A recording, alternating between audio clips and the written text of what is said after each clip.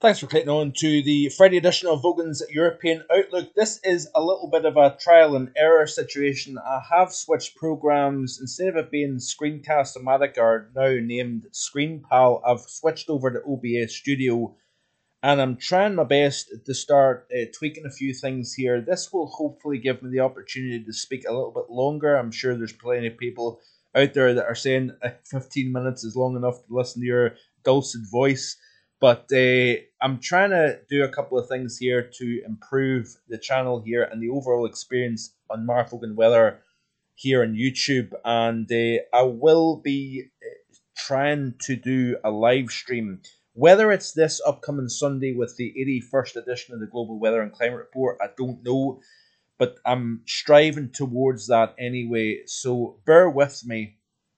And this is, like I say, a bit of a trial run today using OBS Studio. I hope the quality is decent enough for you. I hope the picture quality is good enough for you as well. Let me know in the comments section below what you think of the overall experience and the change in the overall program.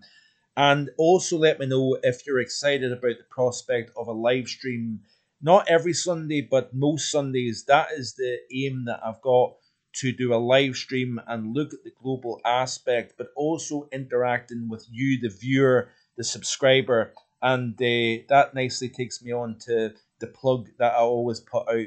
If you haven't already done so and you're a lover of all things unbiased weather, looking at the big picture, understanding how the weather does what it does, then I hope that this is the channel for you. I try to do a unique overall experience. It's not perfect by any stretch, but I am working hard to try and improve the overall experience. So if you're new to the channel, welcome. If you've been around for some time, thanks for sticking by and putting up with me. But we have certainly got a lot of very interesting things going on, and I know I keep saying the same thing, and I do apologise. I was saying that to my wife actually last night on the phone when I was driving down to Glasgow, that I feel as if I use the same words, and it does my own head in. It probably does your head in, but it does my head in even more when I'm saying the same words or I'm saying the same phrases. It's not deliberate. I'm trying to improve my delivery and the product that is markhoganweather.com. It's been around, believe it or not, since 2012. Actually, the domain name markhoganweather.com. The YouTube channel has been in existence for 14 years this year, actually. And it's only over recent years that I've really seen the channel grow. I did step away from it for a few years as well, which has to be taken into consideration. But overall, recent years has seen a significant growth, and I don't think it's necessarily down to accuracy in forecasting. I think it's just people are clearly seeing something that they're perhaps not seeing elsewhere, or they're simply enjoying the content, enjoying learning more about meteorology. And that is basically the strive, the goal that I have here, to provide you with something that you're not seeing elsewhere. But there is no question we are living in very mild times indeed. It looks as if this could be one of the warmest Februaries on record for the UK, possibly Ireland, but also across the Atlantic in the United States and Canada. North America is undergoing exceptional warmth as well. And what is strange about all this is the fact that it's peeled away from the overall driving mechanism that has been controlling our winter so far. MJO, stratospheric warmings, both late autumn, also seen it in January. But we have entered a new form of control in terms of the atmosphere. What exactly that is, I don't know. But in fact, I actually made mention in recent times about the El Nino situation and how I think that the peaking late on, possibly as late on as late December, the El Nino peaked. And I personally think, I could be wrong, but I personally think that this might be the influence now of that El Nino taking over the overall pattern, because the MJO isn't responding the same way that it did back in December and January. The stratospheric warming situation doesn't really appear to have done much in terms of negative Arctic oscillation, North Atlantic oscillation, cold North America, cold Europe, cold Asia. it has been a weird winter.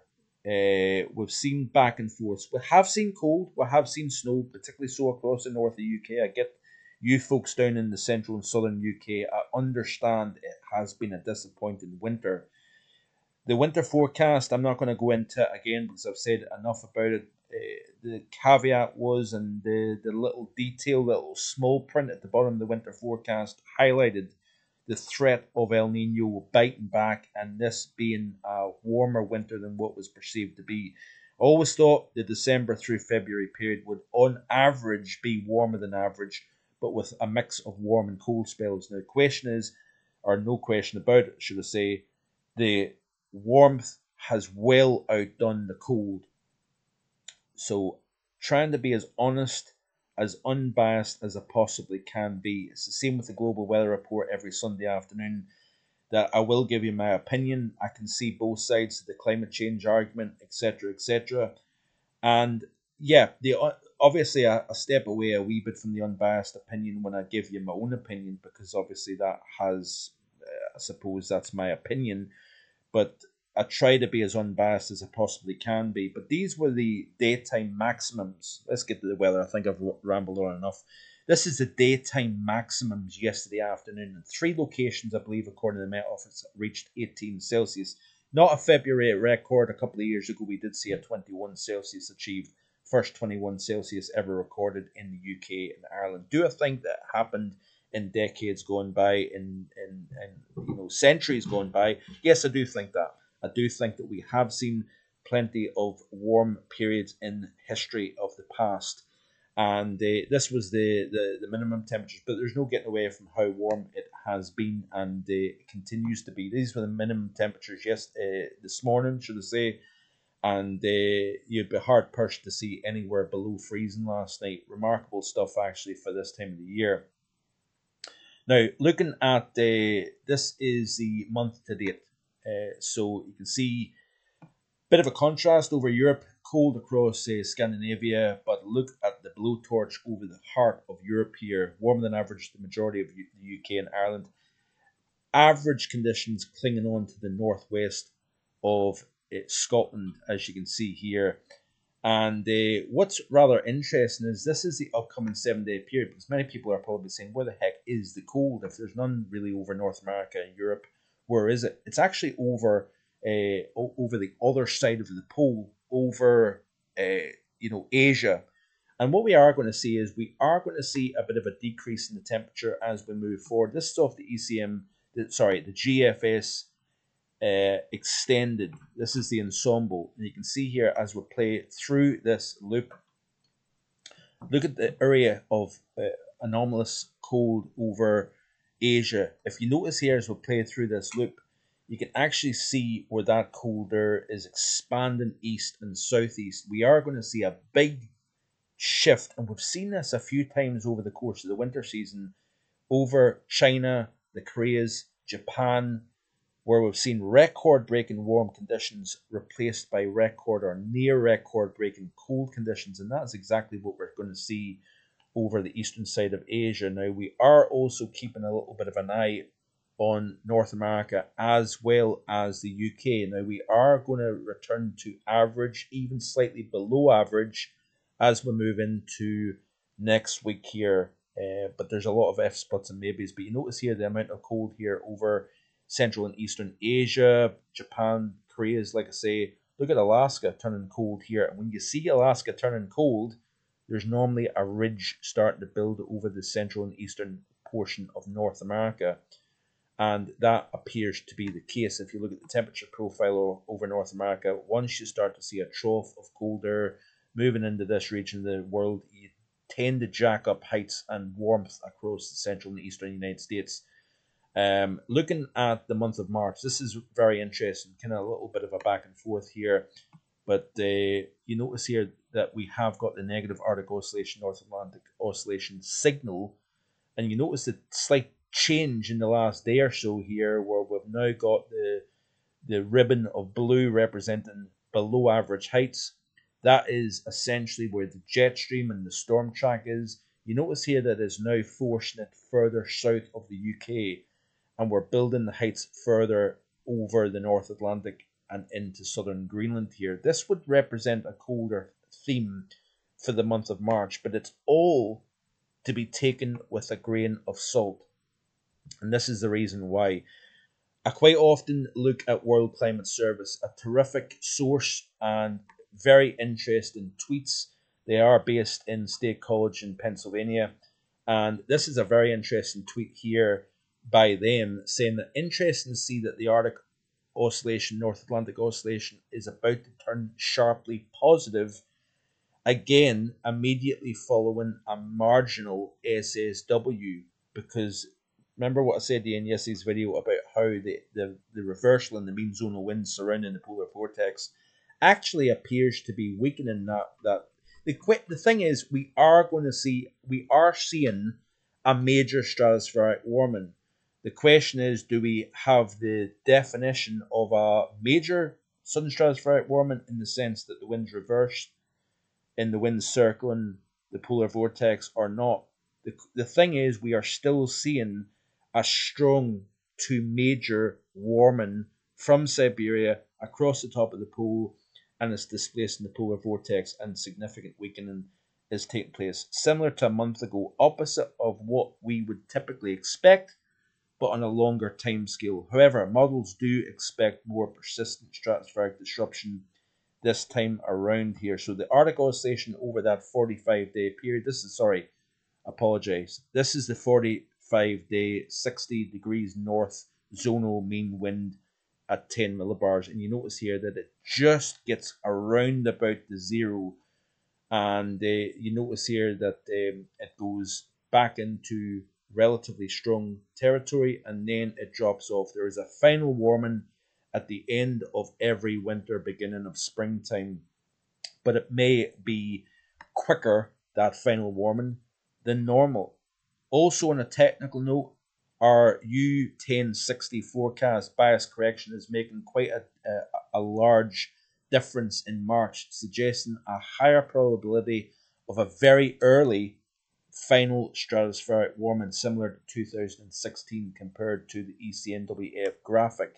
So you notice here that it's showing the final warming taking place early March, which is unusually early. It might even be what they're saying, a record early final stratospheric warming. While the if you notice here, the ECNWF is indicating that it stays above the region of reversal in the mean zonal winds. It stays above the zero line for longer into the month of March. So there's a bit of a discrepancy going on here, but nonetheless, I think it's quite interesting with regards to the month of March. You can essentially write off February. February has turned out to be an anomalously warm month, and what's going to be quite interesting is what we see during the month of March. And listen, there's loads of stuff that we're going to look at in the global weather report this upcoming Sunday with regards to the global temperature anomaly, warmest January on record, 8 months in a row where the temperature is above average. We're going to look at all these things coming up, by the way, in the global weather report on Sunday, and hopefully I can get a live stream with regards to that. Finally, let's have a look at the overview chart of the GFS model here and see what's taking place. Higher pressure is building across southwestern Europe, trying to exert its influence further north over the UK and Ireland here. The reason why is we've got storms exiting North America. We'll look at the snowstorm that buried Gander in Newfoundland, for example. Snow situation across the eastern side of the United States, or northeast to be exact.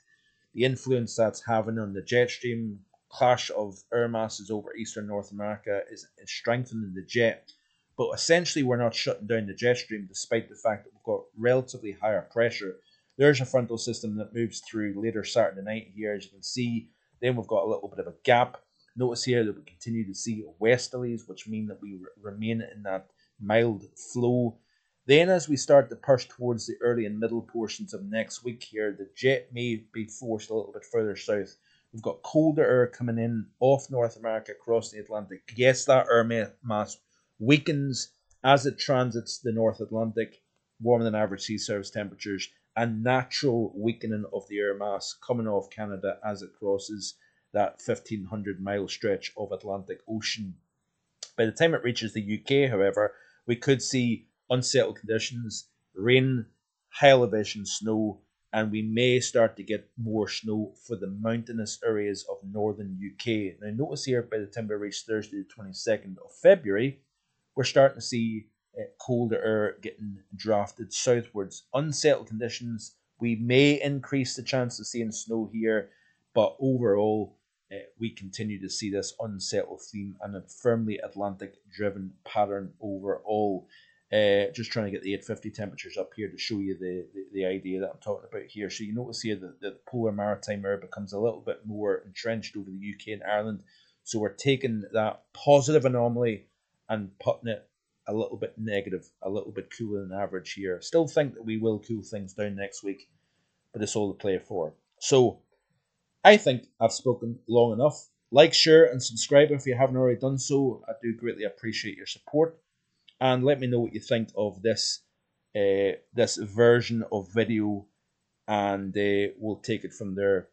So thanks for watching. Enjoy the rest of your Friday evening, and hopefully I'll be back with a short video tomorrow.